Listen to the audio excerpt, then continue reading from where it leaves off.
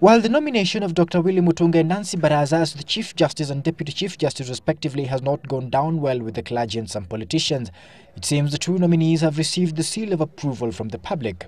The poll conducted by Infotrak between the 23rd and the 27th of last month among 2,400 respondents returned the verdict that more than 78% of Kenyans approved the two to head the judiciary and had faith that they would deliver.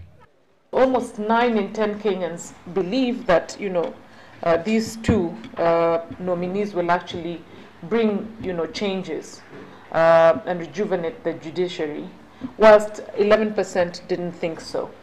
Many have hailed their competencies, track records and the manner in which the nominations were done and believe the two will be incorruptible. The few opposing numbers point to the current debate on the character of the two as a drawback to their ability to perform, and also say that it may be difficult to reform the judiciary even after the two take over. Majority of Kenyans have also hailed the nomination procedure employed by the JSC and want future holders of public offices to be taken through the same paces, as this was likely to enhance transparency and eliminate corruption. However, others think it was a bit too intimidating. Whilst 4% just thought, this thing should be done in private. Interviews should ordinarily of that, stature be done in private. Baraza and Mutunga are expected to be vetted by the Commission on the implementation of the new constitution next week before final approval or rejection by Parliament.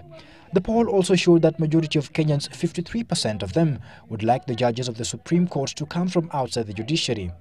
However, very close percentage, 47%, felt that current sitting judges should make up the Supreme Court. So it was almost, half and half.